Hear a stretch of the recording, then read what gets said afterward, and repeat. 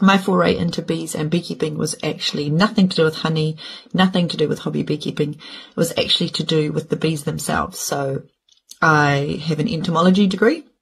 So I am here for all of the little bugs and all of the critters and all of the insects.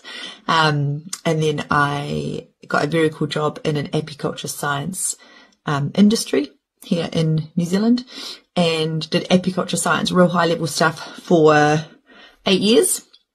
And then realised that, I mean, yes, science is cool. Science is always cool.